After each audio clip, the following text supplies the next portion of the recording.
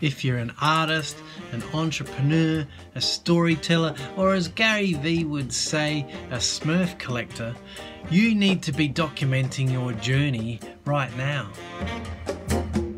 Because that hobby, that thing that you know ridiculous amounts of stuff about, could be how you'll be able to earn a living, and you'll be able to earn a living doing something that you love, which is great news for me as a storyteller, because I'm quickly discovering that the publishers, the editors, the producers in this modern world are quickly becoming irrelevant.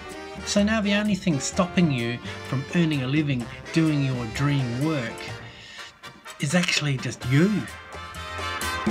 So I'm determined to not let this great moment in time pass me by. I've decided to start and write a book, this book,